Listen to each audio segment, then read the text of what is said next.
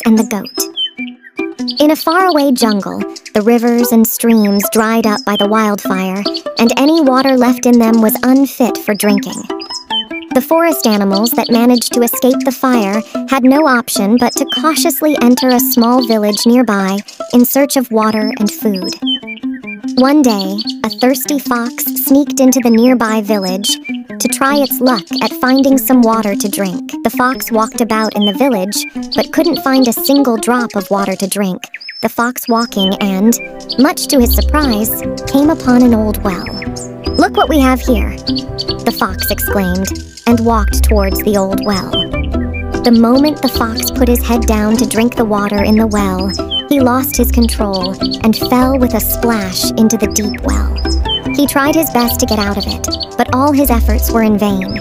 He had no option but to wait for someone to come and help him out of the old well.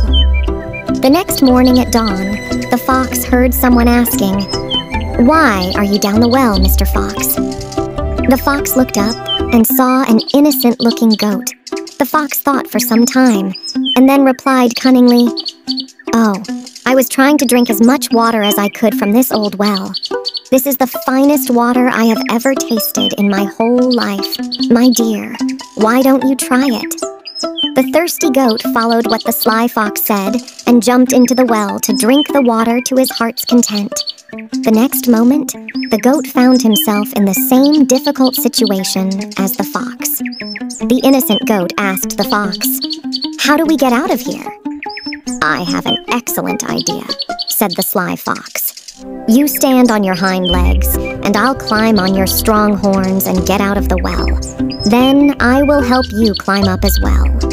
The innocent goat did as he was told, and the cunning fox climbed out of the old well and ran away without turning back even for a moment. Before running away, the sly fox said to the innocent goat, "Had you been intelligent enough, you would never have got in without thinking about how to get out this old well." The poor goat got struck in the well.